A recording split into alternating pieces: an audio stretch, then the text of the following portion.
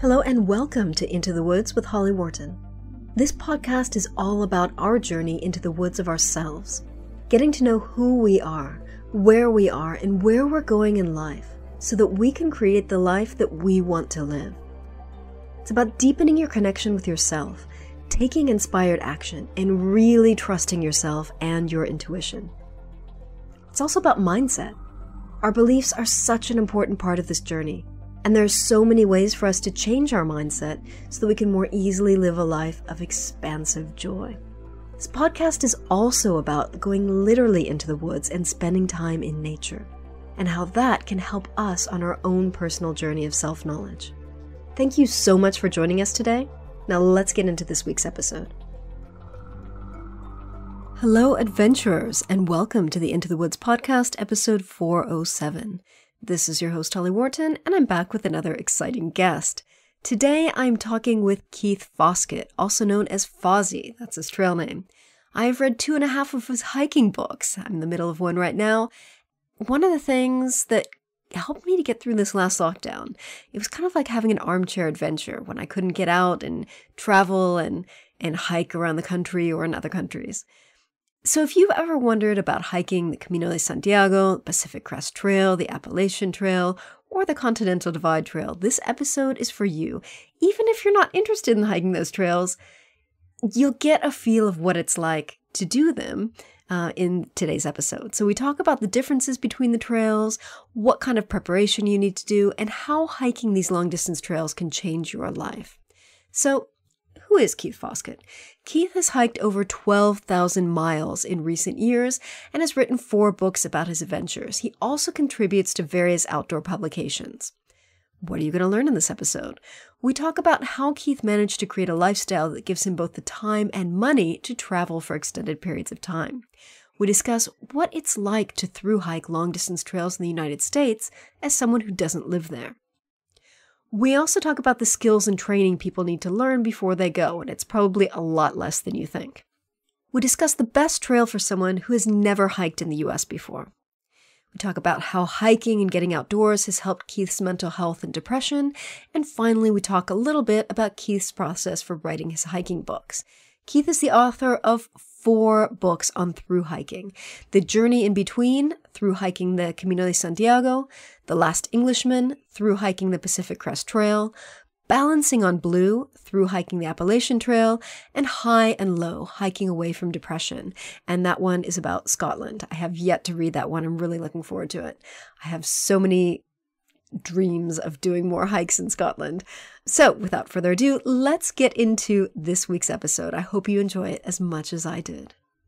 Hello, Fozzie. How are you today? Hi, Holly. I'm good, thank you. I'm really looking forward to this because I've read 2.5 of your books. I'm halfway through one of them, and I'm really enjoying your adventures. So I'm very excited to finally talk to you about this. Well, thanks for reading them. I'm sorry to say I've not read yours yet. That's okay. On the list. That's okay. I've been kind of binge reading yours because I bought a couple of yours last year and then didn't get around to reading them. And this year I read the Camino one, and then I was like, I need more. And then I read the PCT one, and now I'm reading the Appalachian Trail one. And so it's very exciting. I had this kind of need during lockdown to kind of get my walking fix in some way, even though I couldn't really travel very far from home. So it's kind of been satisfying my need to get out there.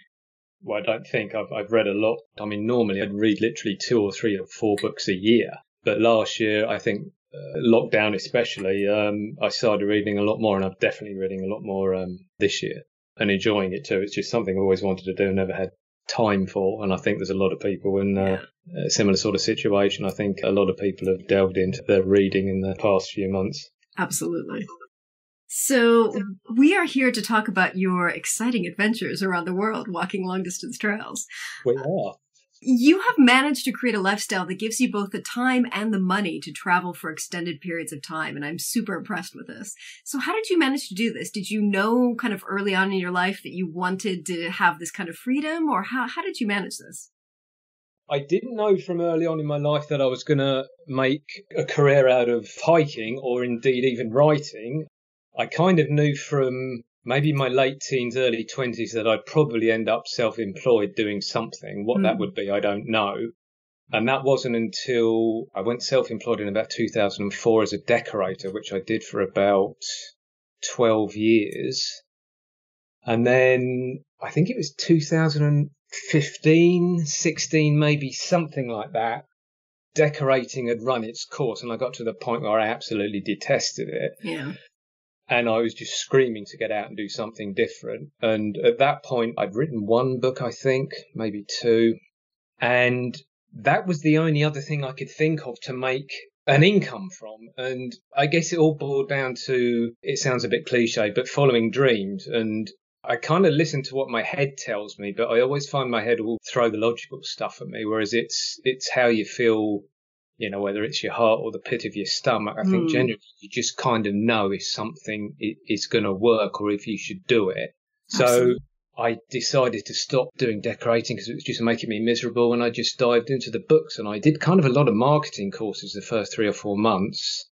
And I think after about literally 4 months, my income was better than it was as a decorator. Wow, that's excellent. So it was a decision that was a good one. So obviously I got to do, you know, my big love of going away for hiking for several months. And the books got to the point where they was kind of supporting me as I was going. As you probably know, to a certain extent, your books kind of take care of themselves. People buy them. It's not as if you've got to... Obviously, there's a lot of work writing them and that sort of thing, but generally they do their own thing. You have to look after them, but they'll kind of sell if you've done the right thing. So they were basically sort of funding my hikes as I was out there doing those hikes. That's fantastic. So how did you get started hiking long distance trails? I did a little bit of kind of hiking when I was younger. My mum and my dad were not hugely outdoorsy, but they certainly encouraged me and my sister to sort of get out. So I did my first longish distance walk, which you're familiar with, the South Downs Way. Yes. When I was, I think I was 15 or 16, and got to about halfway with a friend, and we got absolutely annihilated by an overnight storm and had to kind of abandon ship, literally. I completed it the following year with another friend. I got into cycling for a few years, which I'm still into now, and I still went out for walks. But then my first one, the Camino, which I think was 2001, I just kind of stumbled on that after talking to a guy in a bar in Greece, of all places. I was kind of heading back to England. It was August. I had a couple of months of summer left, which I didn't want to waste. And I thought I'd really want to do a long walk. And this guy, we just got talking. He said he knew a friend that had just come back from Spain to do from a pilgrimage route called the Camino de Santiago. And I did a bit of research when I got back home. And I think the Francais route, which is basically from the French-Spanish border to the finish in Santiago, was 500 miles. And I followed the route back. It kind of splits into a lot of variants once you get into France. And I kind of followed it to a place called Le Puy-en-Velay, which was another 500 miles, so 1,000 miles total. And I did it, and I was just hooked. I just loved it. I loved the freedom, the people I was meeting, just the lack of complications, the simplicity. You know, you just get up and you walk, and then you stop and you sleep and you repeat the following day. And then I didn't do anything for about 8 years. I was still hiking, but nothing long distance. And then in 2000, I did the Pacific Crest Trail, mainly because I was in a position to do it because I was self-employed then and kind of doing okay. So it was just a huge dream to, you know, that was the one that ticked all the boxes. That was the epic trail of all trails. Did the Appalachian Trail in 2012. Had an attempt at the Continental Divide Trail in 2014, I think it was. Did about 500 miles and had to forfeit it due to medical issues. And then I think I've done the Camino another 2 times. Once was strictly kind of for work, and the other one was just because I wanted to do it a second time. I always said I'd like to go back and do it, so I did.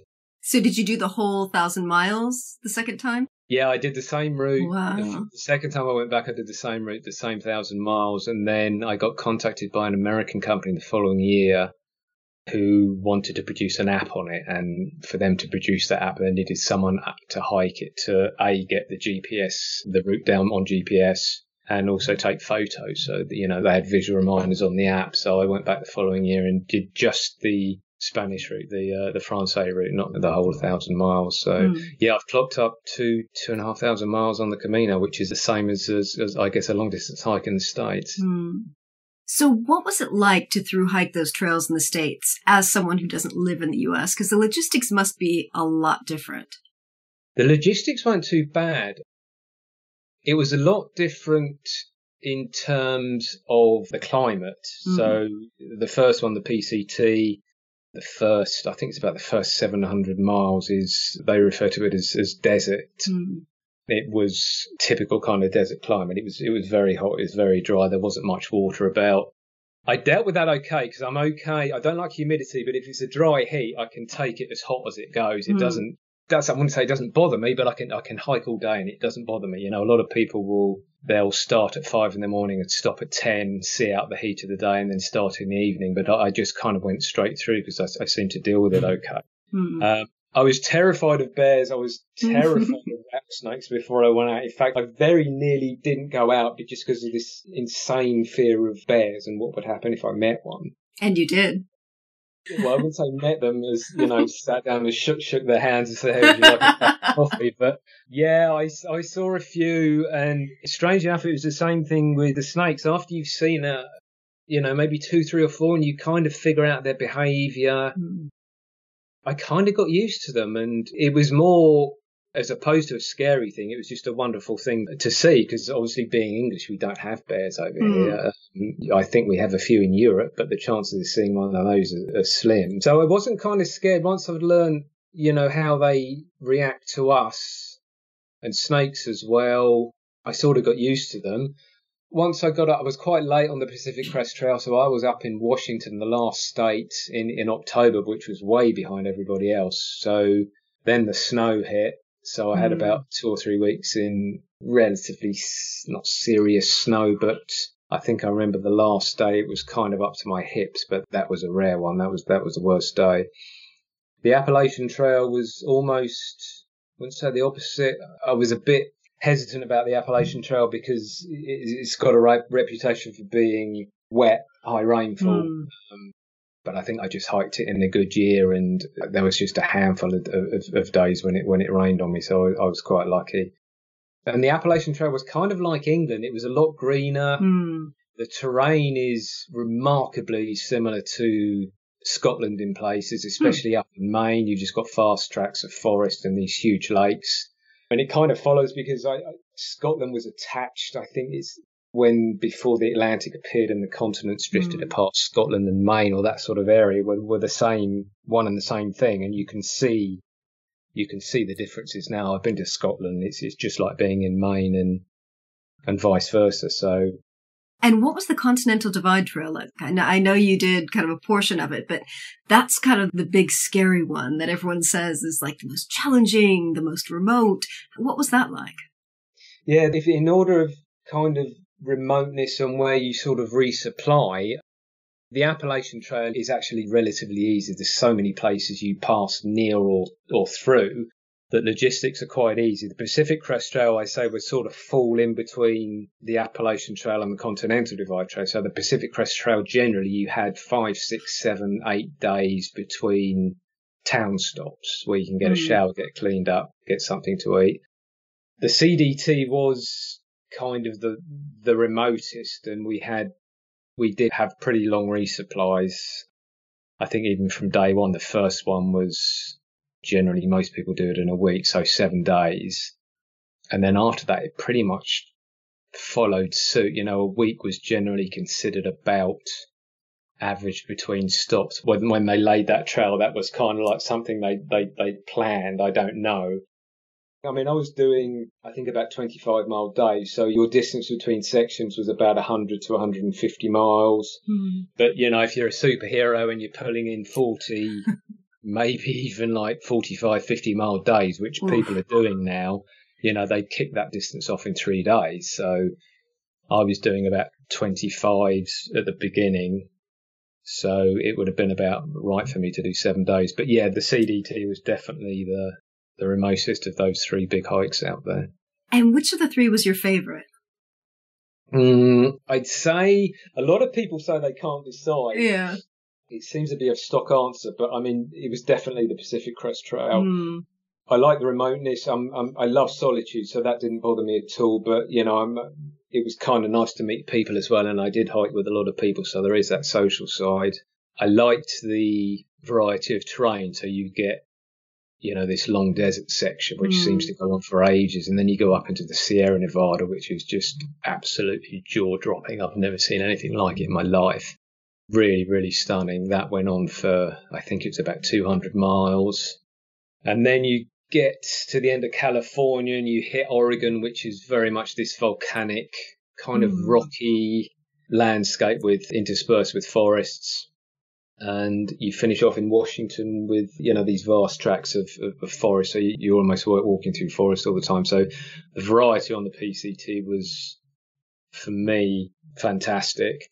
The climate ticked a lot of boxes as well. I mean, you would at some point get wet on the PCT, but it's probably likely you wouldn't get rained on until you get into Oregon or Washington. And if you're finishing your hike by the end of August, you could perceivably not get rained upon at all. So that ticked a lot of boxes. But the Appalachian Trail was tops for the social side. I mean, thousands of people do that every year. So it's, even if you went out there as a solo hike, it's highly likely you'll latch onto a few people you click with, and, you might hike with them for a couple of days. You might hike with them for a couple of months. And the CDT probably scored highest for just the sheer remoteness of it, the sort of feeling where you think, if I get in trouble here, I'm really in trouble. And that it is kind of a scary thing, but that's why a lot of people do it. It gets the adrenaline going. But if I had to nail it down, I'd say the PCT. And if I had to do one of those three again, it would be the PCT without thinking about it. And which one would you recommend to someone who has never done a long distance trail in the United States? I'd say the Appalachian. I mean, the Appalachian Trail is the most popular of the three.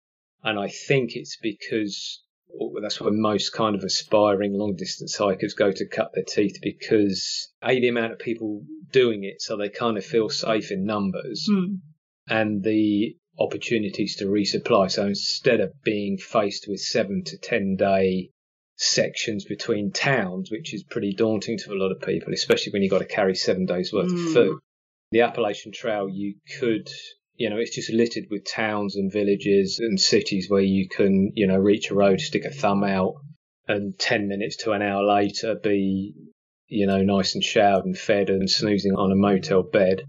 I mean, it's certainly not easy. In fact, I found the Appalachian Trail harder physically than I did the Pacific Crest Trail.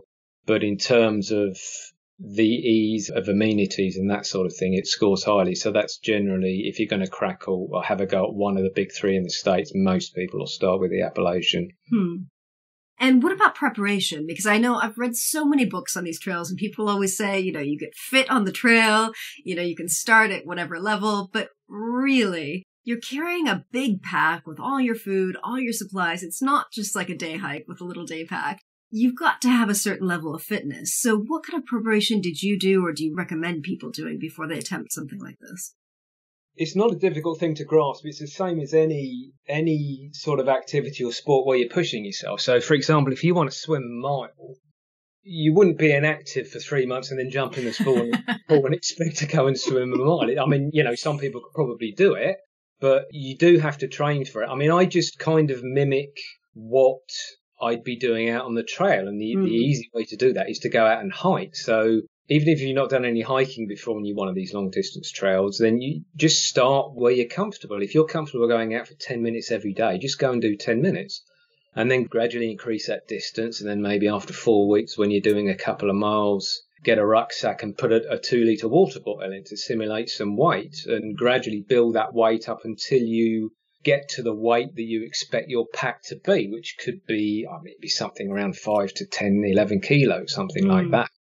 And build up your distances until you can go out in a day with a full rucksack and do 20 miles is a good target. And most people would think that's just impossible, but it's not. Long distance hiking isn't, I wouldn't say it's easy, but most people can do it if they just do this training, build themselves up slowly. Your feet will get used to the distances you're walking. Your feet will get used to like 8 kilos in your rucksack pushing down on them. So your chances of getting blisters when you're actually out on the trail should be drastically reduced. Your hips, your skin around your hips will get used to the fact that you've been carrying a rucksack with 10 kilos in it. Your shoulders will get used to it. And you just have to sort of build your body up slowly and say, look, this is what I need you to do. And it'll react. It's, like I say, it's the same as getting into a swimming pool. If you swim 100 meters every day for a few months and gradually build it up, you'd be able to do a mile at some point. Yeah, I think a lot of people kind of envision that distance from where they are to doing something like that. So I think it really helps to kind of have some milestones like, carry your full pack for 20 miles before you go, that kind of thing. Yeah. You just literally just got to mimic what you're going to end up doing, and your body should, it'll just adapt, and most people should be able to do it. It's not a hugely difficult thing to do. Yeah. So what kind of budget does someone need for something like this? Because this is more than just a normal holiday. I mean, you're gone for months and months on end. What do people need to think about in terms of budget? It does vary from trail to trail. I mean, the Camino at the moment, you could probably do the Camino on 20 euros a day, which is about maybe $30 US.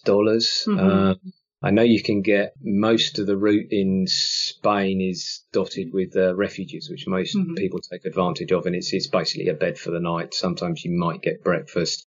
That'll be 10 euros. Normally there's some sort of restaurant or bar nearby, which is doing they call it a pilgrim's menu, which is usually cheap for them to produce. And you get some bread. You might get a bottle of wine and 3 courses, and that'll set you back about 10 euros. So 20 euros and then maybe another 5 or 10 for your food during the day, that sort of thing. I can't remember what I spent on the Pacific Crest Trail. I know when I got back, I nearly had a heart attack looking at my bank. It was a few £1,000s. Yeah. The Appalachian was as well. I don't know. I mean, somebody said, what budget do I need to do to go and walk the Pacific Crest Trail? I'd say anything between £5,000 and £10,000, something like that. The Appalachian would be maybe slightly cheaper because it's quicker to hike. I mean, that's everything in. That's your flight, that's your insurance, that's your food when you're out there. It does vary. It varies from person to person. Some people are happy with a smaller budget, subsist on eating nothing but pizza. Some people want a little bit more luxury, that sort of thing. But absolute minimum, I should think £4,000 if you're super, super careful. How far in advance do you plan? Like, do you need to get the permit? You need to presumably get a visa to stay in the United States longer than, 90 days we get? Yes. It's been a while since I've done the PCT, but I mean, when I did it, us English have to get a B2 visa. If we just fly in, I think we get 3 months, but you have to put forward a case to the immigration. I mean, in theory, we can get up to 3 months, but that's not a dead certainty. You have to explain to immigration why you want to be in the US for 3 months. And it's all down to basically what mood the immigration guy is at the desk. That's US immigration is another story completely, especially when you're through hiker. And what was the question? I've forgotten. I think you have to apply for a permit as well to hike the trail, don't you? Yes, the permit. So I'm not sure about the AT. I know the PCT when I did it, but this was 2010. We had a permit for the Pacific Crest Trail organisation, which covered the entire trail. So you've got a lot of national parks and regions you go through on the PCT, and each particular region and park had a separate permit. So to save a hiker banging their head against a brick wall and trying to get in touch with all these different places, the PCT just has permit for the whole route. When I did it, as long as you weren't some sort of idiot, you got it. You have to answer a few basic questions and they sent you a permit. Now it's tightened up an awful lot, and there's a limited number that they give out every year. I think it's one of these scenarios where they open, they give you a date where you can apply for your permit and it's sold out within 2 days. Oh, wow. It's hugely popular now. I'm not too sure about the Appalachian, but it's just got popular because through hiking in general over the last 10 years has just gone through the roof. And I think books like Wild, Cheryl Strayed and A Walk in the Woods, Bill Bryson, all these books and the movies as well, people have just kind of dived into it and decided that's what they want to do. So numbers have gone through the roof. I think when I did the Pacific Crest Trail in 2010, I think there was about 225 of us registered. And the last time I checked, which might have been 2 or 3 years ago, I think it was 2,500 that were registered. Wow. Yeah. So they've become really, really popular. Wow. And what kind of skills do you need to learn? I mean, for someone who's new to this, do they need to learn how to, I don't know, build a campfire? What kinds of things do they need? Because like, I've done lots of bushcraft training and that kind of thing, so I feel like I know a lot of these things, but I think a lot of people might be stopped from going to do this because they don't know what to do, like how to set up camp, where to set up camp, or where not to set, how do you learn these things?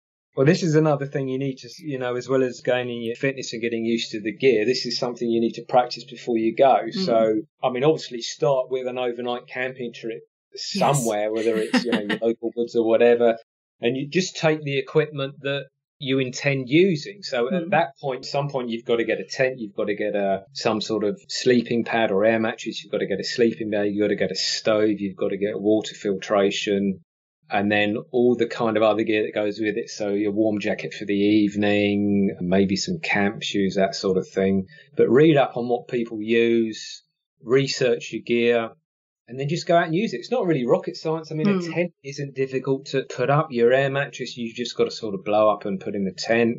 Your sleeping bag, just check the temperature rating and also obviously the temperatures where you're going. It's no use buying a bag that's good to 5 degrees centigrade if you're going to a place where it's going to be minus 10 degrees centigrade. It's all kind of logical stuff, but it is scary to some people, but it's not, learning how to use a stove and put a tent up, it's not difficult. I can imagine it might be a little bit daunting to start with. A lot of people just pitch it in the back garden. I mean, that's what I did before my trip. I just put the tent up in the back garden and took a can of baked beans out and cooked those, had a cup of tea, got in my sleeping bag, got up in the morning, and I thought, yeah, I can do that on top of the downs or wherever. So yeah, the first time I bought camping gear and all my bigger backpack and everything, I just packed it all up and I went hiking to this campground that's like, I don't know, 10 miles away from my house. And I hiked there and I camped and I hiked back home the next day. And that, it was close enough to home where I could kind of bail if I needed to, if something didn't work, but kind of gave me that feeling of hiking with all my gear, using the gear and then hiking back. Yeah, and a campsite's a perfect spot because for a lot of people, it kind of feels a little bit more home and not quite so scary. Maybe there's a pub next door or something. You can go and get a meal in the evening or, I don't know, a breakfast in the morning. And there's people sort of milling about. So, yeah, that's a good way of doing it. Just literally practice what you need to do before you go. Yeah. So you talked a lot about the simplicity of being on the trail, and that's one of the things that I absolutely love as well. What else do you get out of hiking long-distance trails? I love the solitude. I'm not the sort of person that craves company. I remember there was one stage on the PCT, I think I was hiking for 3 days and I didn't see another person, which for some people would kind of drive them nuts, but I'm not a hugely social person. I mean, I like going out as well as the next person, but I remember thinking when I was planning it, that was another tick box for the PCT because I knew perceivably that I could go a day, maybe 2 days, or maybe even longer without seeing anyone and delving into this solitude thing, which did happen. I sort of describe long distance travel as life organisers because you get a lot of time to just sort of get into your own head and think. So if you imagine our normal everyday lives, you get up in the morning, I don't know, you've got to get the kids to school, you go to work, you get back home, you have something to eat. You watch some TV, and we don't get any thinking time. People think we do, but I mean, my thinking time when I'm working and I'm busy is kind of limited to sort of 10, 15 minutes when you're falling asleep. Yeah. And you don't really get a chance to dive into it and think about the things you want to think about. So all of a sudden you get out on these long distance trails and you think, I've got 5 months hiking this trail, and all you have to do for 8 hours during the day is just watch where you're putting your feet. And that's all you need to do. Your legs are on autopilot. So all of a sudden you've got 8 hours to think. And some people can't deal with it. They're just like, I need more stimulation than this. And they sort of back out. I had all this thinking time and I kind of look back at my life back in the UK and you suddenly see the things that are making you unhappy. You see the things that are making you happy. You look at your relationships with other people. You look at your job. You look at your career. You look at where you live. And a lot of people, by the end of the trail, they come out with this mental list of, I don't want to do that anymore. I want to do this. I hate my job. I want to do this. And a lot of the time they actually follow through with it. They'll make these drastic life-changing decisions when they get back because they've had so much time to figure out what they actually wanted to do. And that was a big plus for me. I didn't realise it before I went out there. So, for example, before the Camino, this was something that I didn't realise until I was out there. And the Camino especially, a lot of people come back completely changed and totally turn their life around. That was a big plus for me. And the Camino, since you've mentioned this, I really relish the solo that you even get on the South Downs Way or the Ridgeway. The Camino I have always wanted to walk ever since I first heard about it in 1996. Haven't done it yet. One of the things that I'm kind of afraid of is that it feels like it's a super social trail, and I don't necessarily want that. What are your thoughts? I mean, it is super social. I think the last time I checked the figures, I think it was something like 240,000 people walked it, and that would have been from something like April through to October. I wouldn't ever class it as crowded, or certainly not when you're out walking. I mean, when you get into towns and a refuge somewhere, sometimes you'll struggle to get into places. You can get your moments of solitude.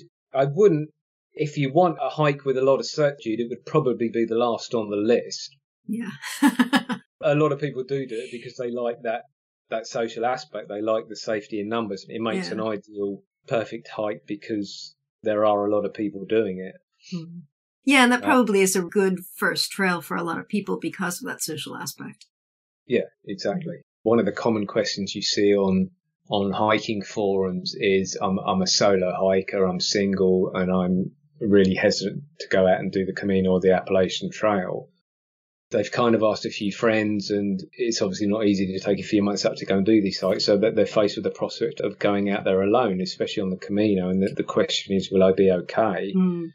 And I mean, I read so many of them, and within probably a day of landing and getting to Saint Jean Pied de Port, which is the start of the Camino, I know that those people within a day will probably have 2, 3, 4, 5 friends. And by the time they finished it, they would have lost count of the amount of friends they've made. So being a solo hiker going out is probably the perfect position. So a lot of people do it with friends, and it strains sometimes strains even the closest of friendships. So often it's a good idea just to go out there on your own and make friends. Yeah, that's exactly what I've heard. I've read so many stories about people going with friends or partners or family, and it's not gone how they expected. Yeah, sometimes it's not a good idea, especially, I mean, can you imagine that on a 6-month hike in the States? Oh, yeah, that will put stress on any relationship. Yeah, whereas if you've gone out there on your own, I mean, I'd hate to say you can pick and choose your friends. I wouldn't go that far, but, if you get to figure out pretty quickly the people you click with and the people you think, I'm not too sure about them, and you kind of sort of blend into different sort of friendships, and it works fairly well. Someday, soon, hopefully. So you've written a book called High and Low, Hiking Away from Depression. Can you tell us a little bit about how hiking has helped your mental health? It's not hiking in itself. It's kind of, there's a lot of associated factors along with the hiking. So I know for a fact physical exercise helps my depression, which is why I hike. I know fresh air helps my depression, which I'm experiencing when I'm hiking. Sunlight helps my depression. A little bit of solitude helps my depression. A lot of people might raise surprises at, solitude being good, but for me, it does help. Meditation helps with depression, and I don't sort of sit down and watch a burning candle for half an hour when I meditate. I do it when I'm hiking. It's just a lot of collective things rolled into one that hiking kind of encompasses. 4 or 5 reasons, and they all help. Yeah. I've been talking a little bit more about mental health lately just because I found this last lockdown here in England to be really challenging. And thankfully I was able to kind of get out and do my walks and my trail runs and that kind of thing. And I think that really, really helped. But there were some difficult times in this last lockdown. And so I'm kind of wanting to have this conversation with people more and more about how they use outdoor adventures to manage their mental health. It's been a difficult time for a lot of people. I think a lot of people have got depression and they don't realise it. I didn't realise I had depression. And when I first realised, even as recently as 2015, there was still a huge stigma around depression. People just didn't admit it because they thought there was something wrong with them.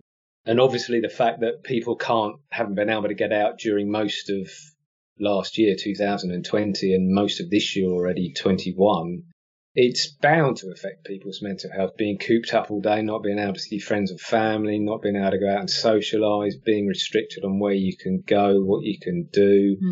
It was bound to sort of create havoc with a lot of people, and unfortunately it did. Hopefully now we are coming out of it on a permanent basis. It kind of remains to be seen, but yeah, I don't think it's not one of those things that I sort of thought about at the beginning of lockdown, and a lot of other people thought about that mental health would be a factor that it was. But when you think about it, it's the situation we've been put in. It's bound to affect a lot of people, and unfortunately, it has. Yeah, and it's thrown people out of their rhythms and their habits and their everything that they were used to. So it's like, maybe they had this system that was keeping them functioning and holding everything together, but all that was thrown out the window. So it's like they no longer had their coping mechanisms or support or all the normal things. So I think it just really rattled a lot of people. Yeah. Like I say, hopefully it's we're on the upward trend when we're coming out of it. So fingers crossed. Yeah. So how else has hiking long distance trails changed your life? It helped. I mean, when I got back from the Camino, going back to these thought process and all this time to think, that was a life changer, because I got back with all these ideas of what I wanted to do. Writing was one of them. So that was kind of bubbling away in the background. But when I got back from the Camino, all those decisions had been made. It's not something I wanted to mess around with anymore. I just went out and did it. And that's when I wrote the first book. So essentially that changed my career. The first hike, and especially the Camino, you do, out of all the trails, that's the one that does seem to change people. So it gave me, sounds a bit of a cliche, I suppose, but it just gave me the strength to follow those plans and those dreams that I wanted to do. And up until doing that hike and thinking about them, I didn't feel I had the strength to follow them through, because it's a scary thing to do. Yeah. So can we talk a little bit about how you write your books? Because some of my listeners are also working on their own books about walking and hiking adventures. So do you keep a journal along the way and then use that for the books, or what's your process? For me, it was all memory joggers. So wow, you come back with 6 months of sort of memories. You can't remember everything. Some things are more vivid than others. Some things you've completely forgotten. So for me, I mean, I knew when I went to do the Camino for the first time that I thought I could possibly write a book when I got back. And I knew that to do that, I'd need a lot of visuals and a lot of notes. So I just wrote a diary every day. Sometimes that diary was half a page of A4. Sometimes it was 2 lines. Sometimes it was 5 pages. And to do that, I had a dictaphone with me at the time. This is before smartphones, so I just had a little tape recorder. And as I walked during the day, if something or a thought came into my mind, which I think would go down well in the book, then I just dictated it. And at the end of the day, I had all these dictated notes, which I just wrote up in the diary. So I came back with just like pages and pages and pages of my Camino in words. And I took photos as well. So I had visual memory joggers. And once instead of getting back and trying to remember it all, you've got all these pages of notes, and all the memories sort of come flooding back, and the notes lead on to other areas I decided to write about. But I mean, that was the first book. I never trained as a writer. A lot of people would probably argue that that's a fair point. But it's an excellent book. I mean, it tells your story. It brings the reader to the trail. Like I loved it. I mean, it doesn't have to be fancy literature to be a good book. You're very sweet. Thank you. I just wanted to write something that wasn't complicated, that wasn't deep, wasn't mysterious, wasn't complicated, just something that, anyone from say like 10 years old up to 90 could kind of read. And, luckily it's done well. I didn't know how it would do. Something something said write a book. There was just kind of a feeling somewhere that it's something I should do, and it was a good decision. So I'm pleased people buy it. I'm pleased people enjoy it. And how did you manage to build kind of a following around your books? Like, what's worked for you in terms of marketing and getting people to actually buy your books? The few marketing courses I took, a lot of them were at the time, and even still now, we're pushing a subscriber list, like a mailing list. Yeah. So let's say a lot of people might write a short book and give it away for free in exchange for an email address and someone's name. And you every week just sort of send out an email to these people. Obviously, something you've got to make it interesting, you've got to make it funny, make it exciting, so people enjoy reading it. Yeah. And once you build this list up, a few writers, I know it goes into 10, 20, 30,000 readers, and the theory behind it is when you write a new book or bring a new book out, you've got this big possible customer base already there, because they've subscribed, they're interested in what you're doing. So if you release a new book, you should sell a few.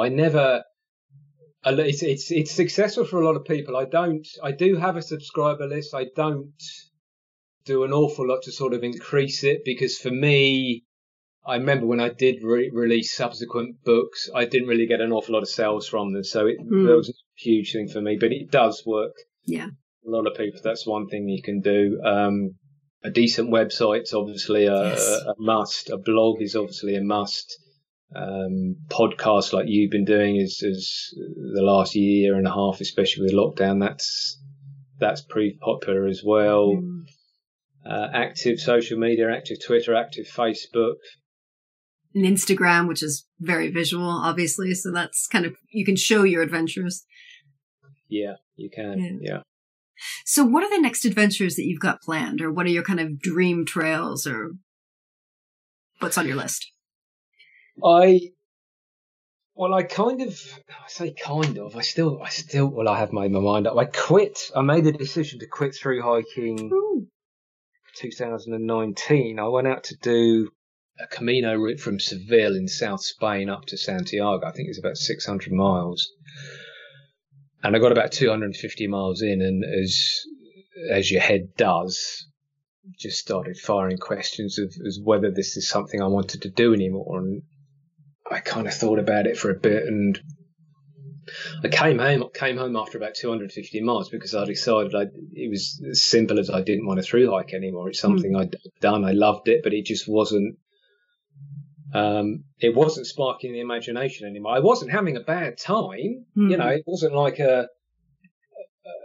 the trip from hell or anything. I was having a nice time. I was walking in sunshine all day. I was drinking Spanish wine, and I was having a nice time, but it was just kind of gotten to the point where I thought, do you really want to do this anymore? Are you really getting excited about it? And I just answered honestly, and I wasn't.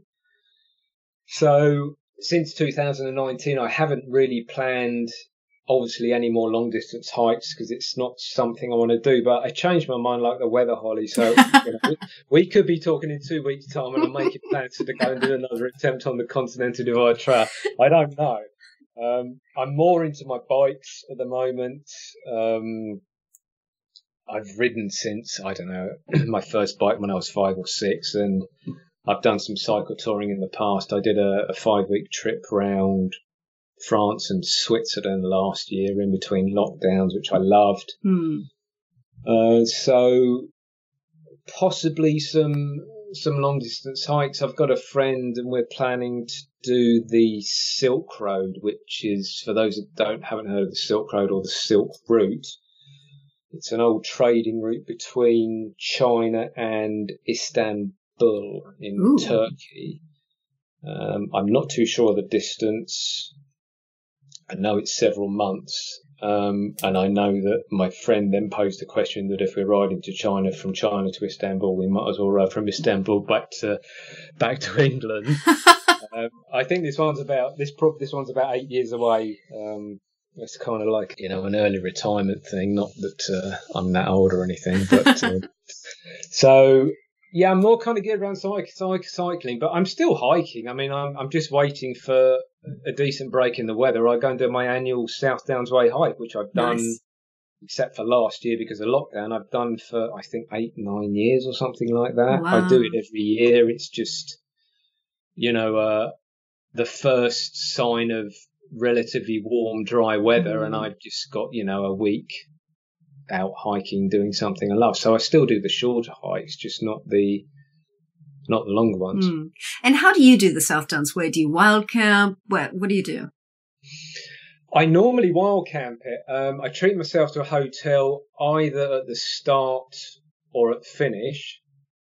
And I used to get the train back from Eastbourne or Winchester, wherever I finished, back home, because I used to live in Sussex. I live down in the New Forest now, but I used to live in Sussex. Now I tend to leave the car at one end, so I'd probably leave the car in Eastbourne and then get the train back to Winchester. So the car's at the end. I always found it was easier getting into a car and knowing you've just got the simplicity of driving back home as opposed to getting a train back, which is going to take 4 hours, which is the last thing you want to do when you've just done 100 miles. But I normally, if I pick the weather right, I normally don't even bother picking the tent up. So I'll pick a secluded spot in a wood, just put a ground mat down and sleep in the open air, which is something I love doing. See, go on. I've always wanted to do that, but I'm so afraid of getting asked to move on, since wild camping isn't, technically legal in England. Have you ever had problems getting asked to move?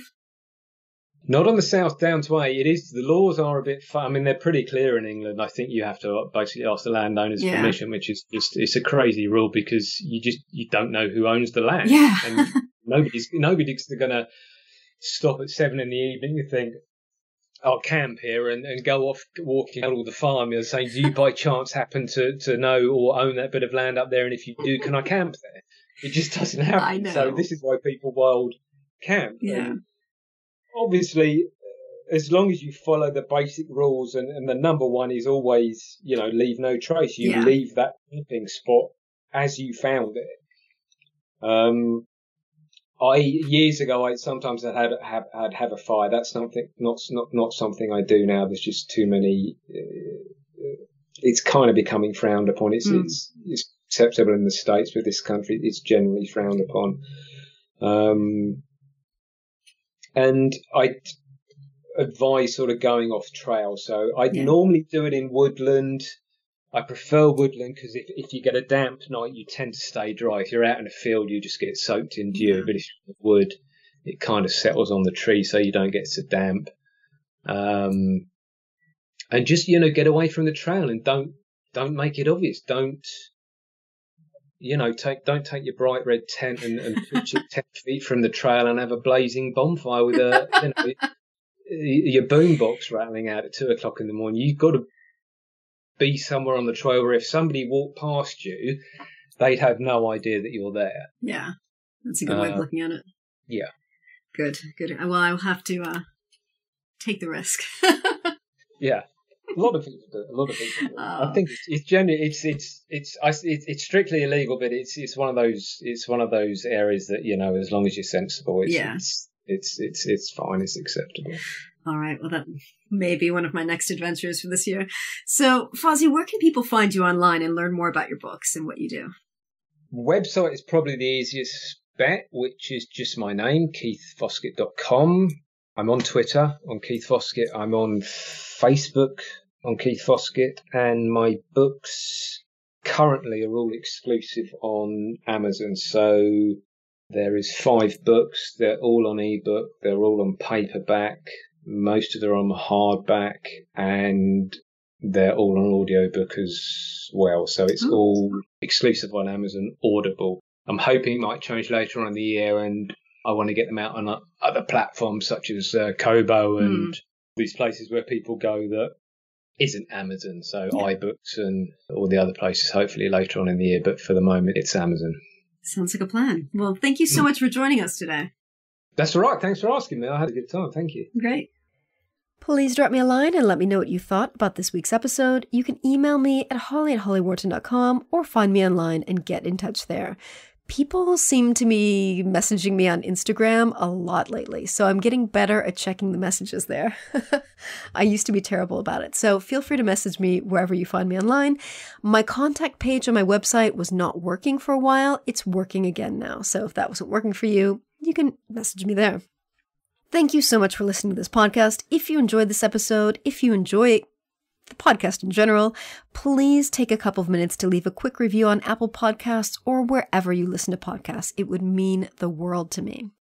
And remember to visit hollywharton.com/407 for the show notes on this episode. One thing I forgot to mention before I sign off, Keith and I and some other writers are going to be doing another promotion of our hiking books like we did last year. So we're going to be doing probably a free promotion of all of our hiking books towards the end of the month in May. So stay tuned for that. I will hopefully have more of those authors in the upcoming weeks on the podcast. That's the plan. We still got to get it in the calendar. So stay tuned for free hiking books at the end of the month. I will be sure to promote that on social media and the podcast and all the places I hang out online. So finally, I'm done. Have a fantastic week. Happy trails to you and enjoy the outdoors. Thanks so much for listening to Into the Woods with Holly Wharton. You can find more information about today's episode, including links for topics that were discussed, at hollywharton.com. That's HOLLYWORTON.com. If you'd like to connect with other listeners and get support on your journey, I would love for you to join my private community on Patreon. That's patreon.com/Holly Wharton. That's patreon.com/Holly Wharton. Thank you so much for listening, and I look forward to seeing you next week.